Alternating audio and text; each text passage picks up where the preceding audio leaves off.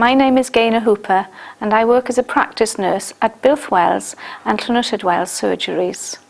Part of my work involves supporting people affected by diabetes. Today I'm going to show you how to use a glucometer, which is a device used for measuring sugar levels in your blood. There are many different types of meters available, but this is the one we currently use at this practice. Before breakfast is the best time to do the test. Otherwise, always allow 2 hours between eating and testing. A blood sample is obtained from a clean, warm finger using a lancet device.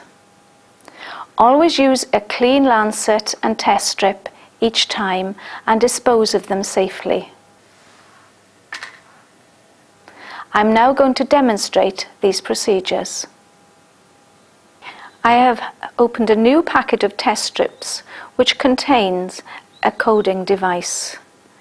This needs to be inserted briefly into the meter, which is then ready for use.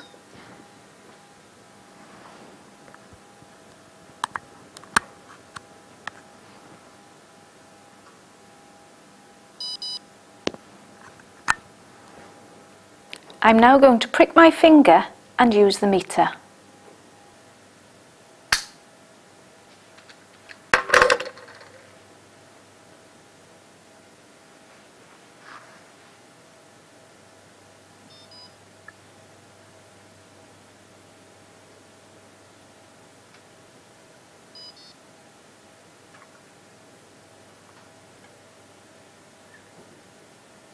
My sugar level was 6.3.